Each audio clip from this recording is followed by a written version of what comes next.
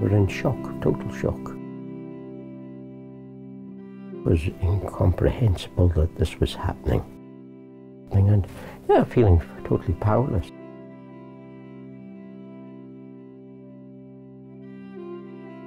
A lot of people had a lot of rage. And that rage has been building over the last years, and it just culminated. So it was almost a symbolic event. Horrendous. I've no other word for it, horrendous. And the enormity.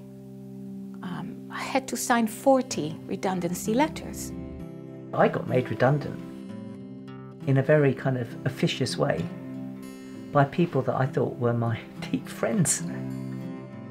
That was painful, you know. It was weird because all of this happened during the lockdown. Suddenly to sit in Zoom, seeing all these little cubes with people, the human side, the warmth, everything that represents us was missing.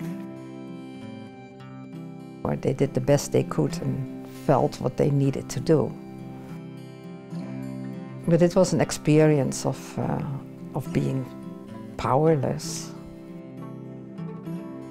Community had burned long before the fire. I actually feel pretty angry and a bit sad also. It's pretty painful.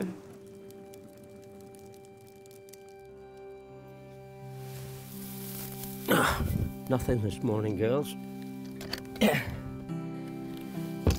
No, it's that time of the year.